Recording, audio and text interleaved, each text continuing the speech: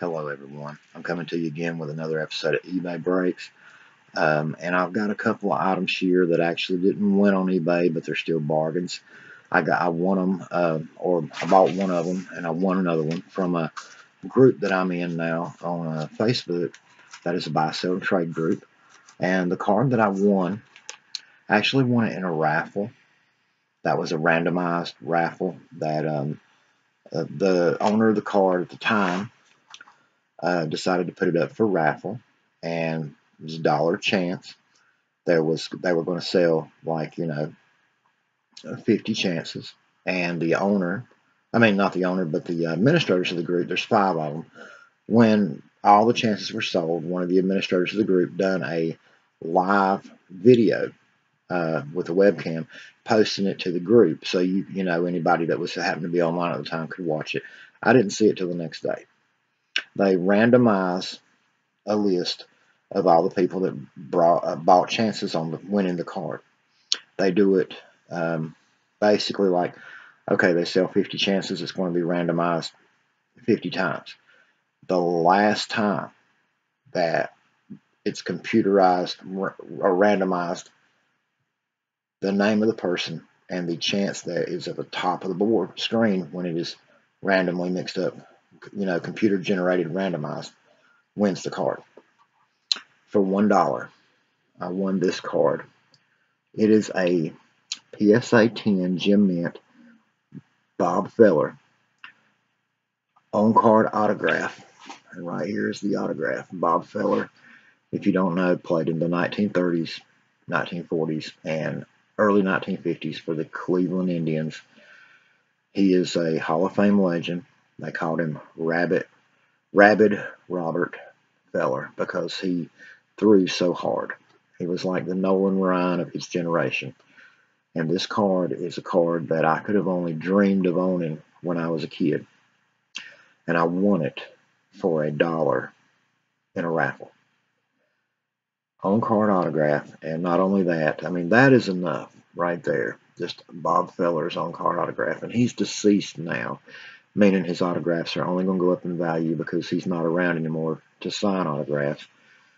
And the fact that it was sent into PSA, and they give it a Gem Mint 10, grade, meaning the card is in perfect shape, and it's, authenticated, PSA DNA certified autograph.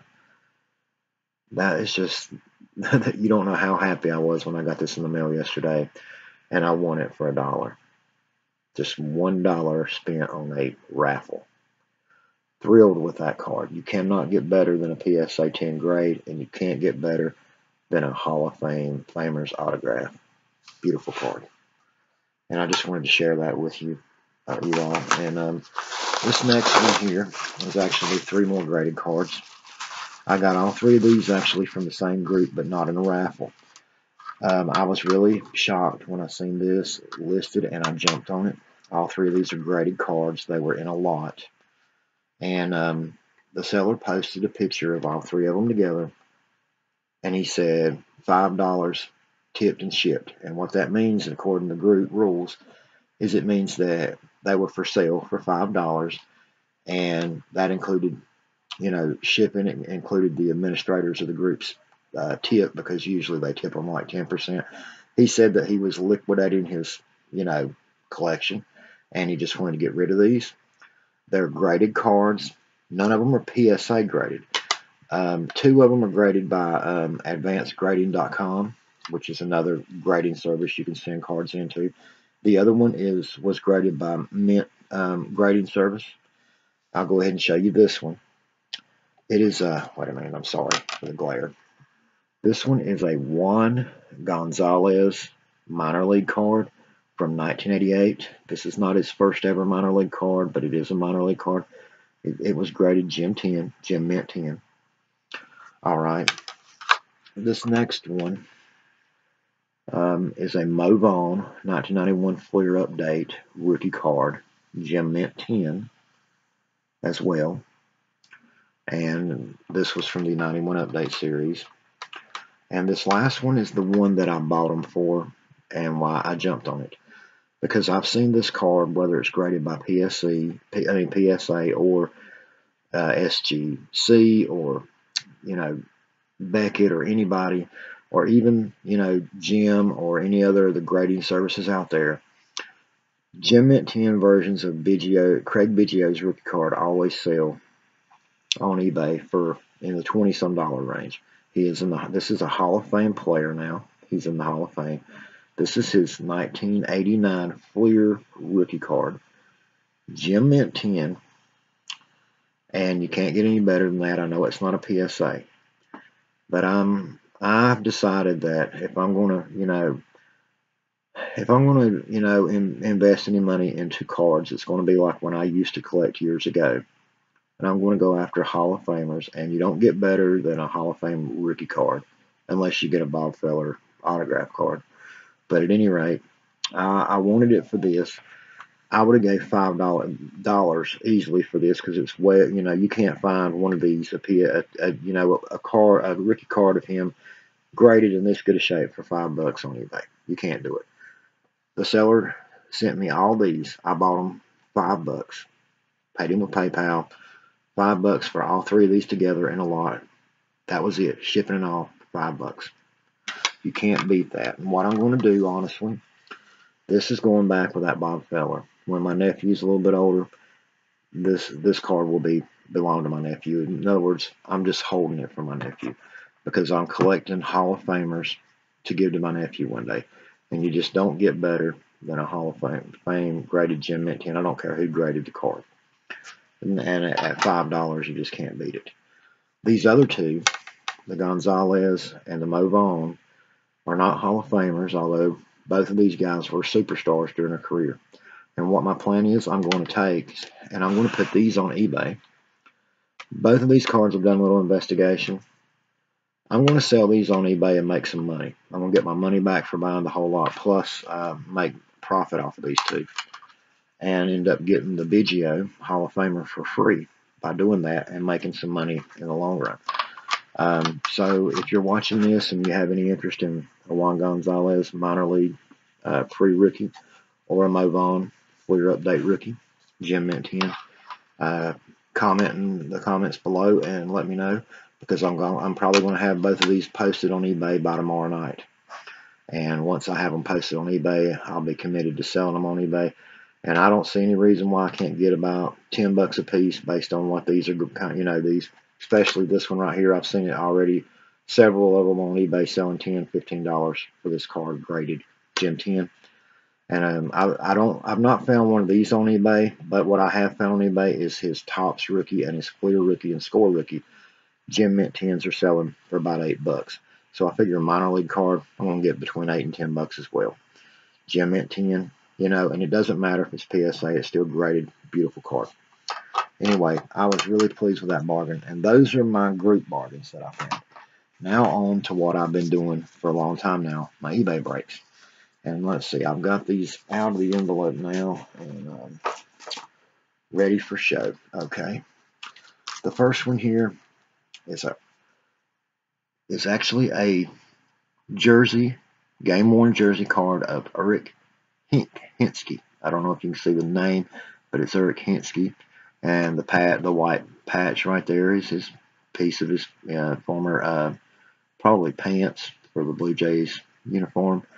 At any rate, Eric Hinske came up in probably about a decade ago with the Toronto Blue Jays, I believe, and he had a really big rookie year.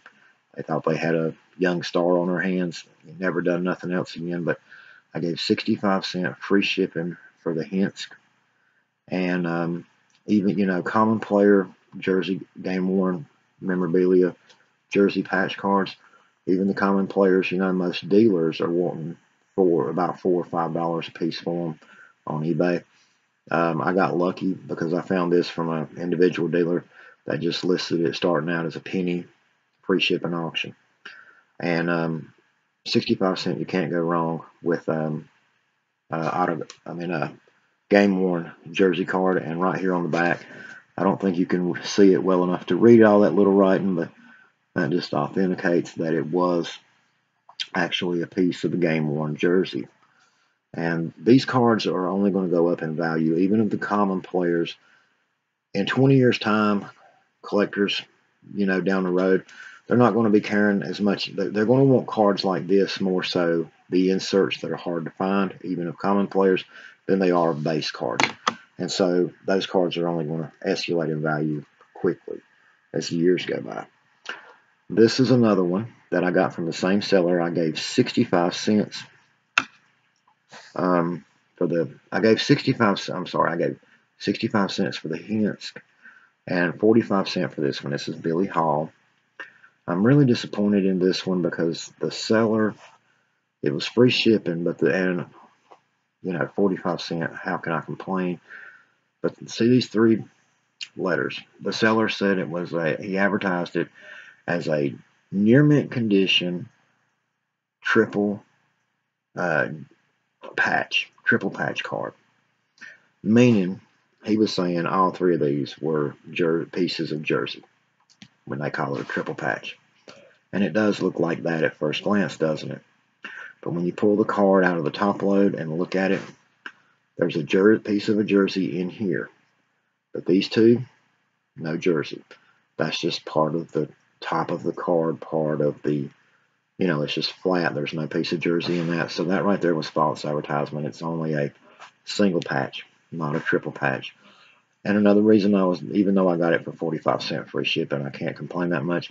He said it was near mint condition, and more than likely it might have been, because I went back and looked at the scan, and I can't see any damage on the card in the scan of the pictures on eBay where I bought it from.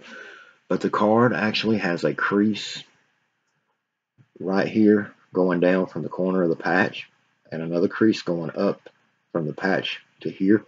It's only a small one, but you can see it when you, especially, you might not can on here, but you can definitely see it when I pull it up. So that's why I couldn't see it on eBay. I can't see it right here on the card. But when I hold it up here to the light and look at it, it's plain as day right here and right here. Another thing, these corners up here on top, both of them are a little bit dented or dinged.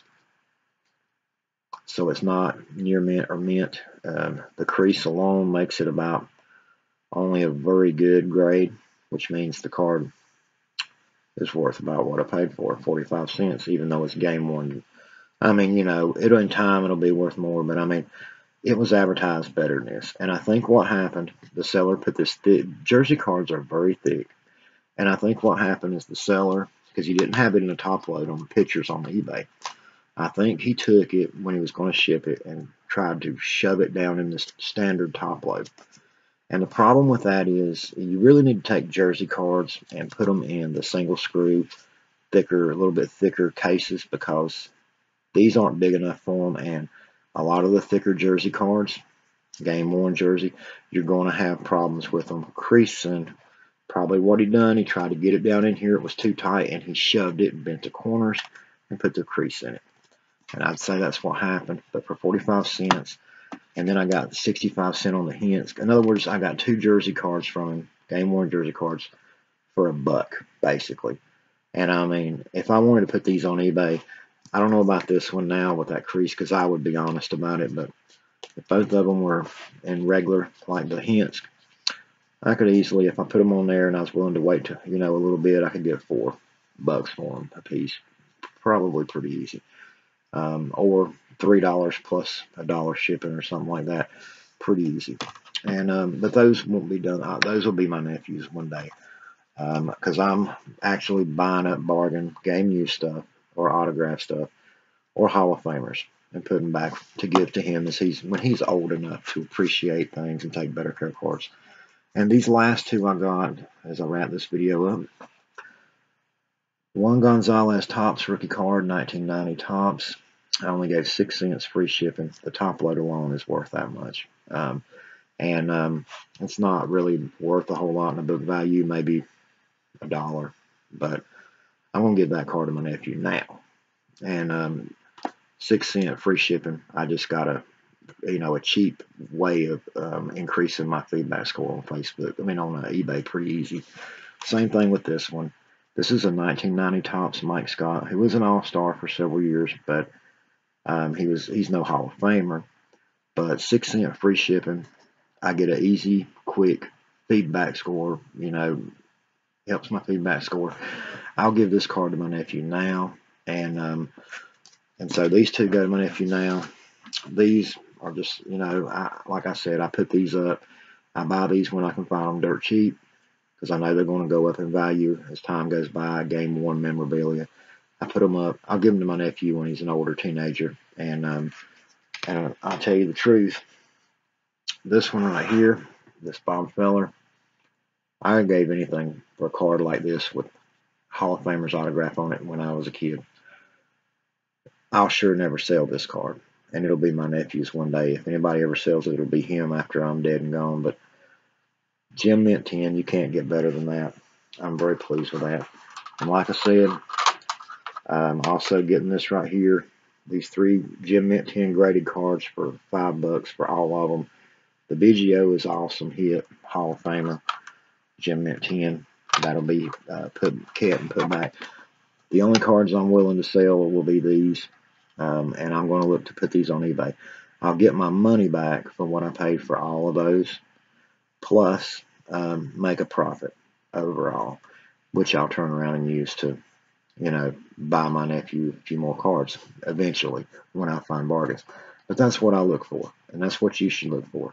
There is bargains on eBay, and if you're on Facebook, join a Facebook group. You can find bargains on sports cards. They're out there. There's several groups, buy, sell, and trade. I hope you liked this video, and I want to thank you for watching. Check out some of my other videos, and if you have interest in either one of these 2 cards, comment on the video down below, because like I said, I want to have these posted on eBay by tomorrow night. Probably to buy it now bid, but if you're interested in the comment and I see it tonight after I upload this video, we might can work something out before I even list them. Thanks again for watching. Hope y'all have a great night, and if I don't make another video beforehand, hope y'all have a great Christmas. Thank you.